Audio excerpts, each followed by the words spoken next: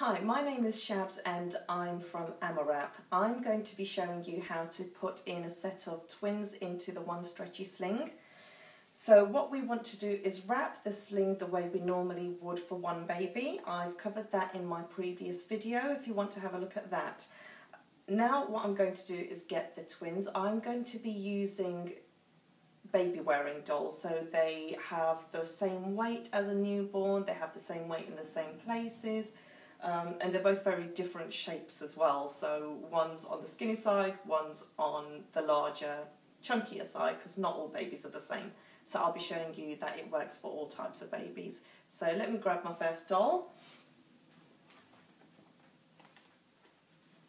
And excuse the fact that it is, or he is naked.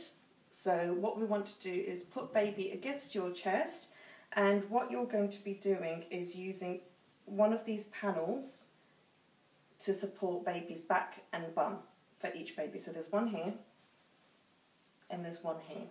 So what I'm going to do is put your arm underneath, find baby's foot, baby's arm, and what you want to do is just ensure the fabric is fully supporting the baby's bum up till the back of the knees, so that the baby is sitting in a froggy position like so.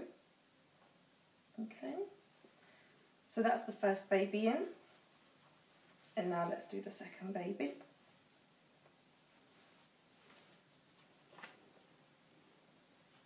So we have second baby here as well, and then again make sure baby is positioned exactly where he needs to be.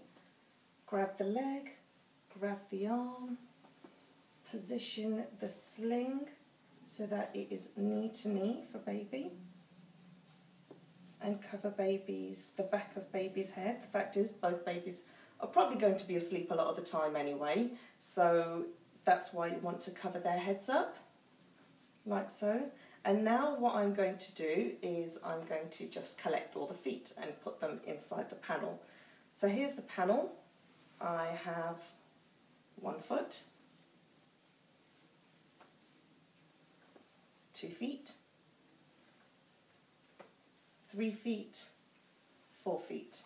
They're both in, and what I am going to do next is find the label, which is there, and pull the label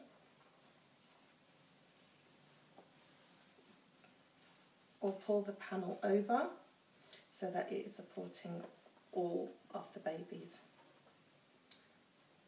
You don't have to show the label, that's fine. So there you go, make sure that all of the babies are supported. At this point you can adjust the wrap underneath as well. Make sure that all the babies are sitting comfortably in the froggy position. There you go. So there you go, both babies are supported. There you go. That's what it looks like from the back.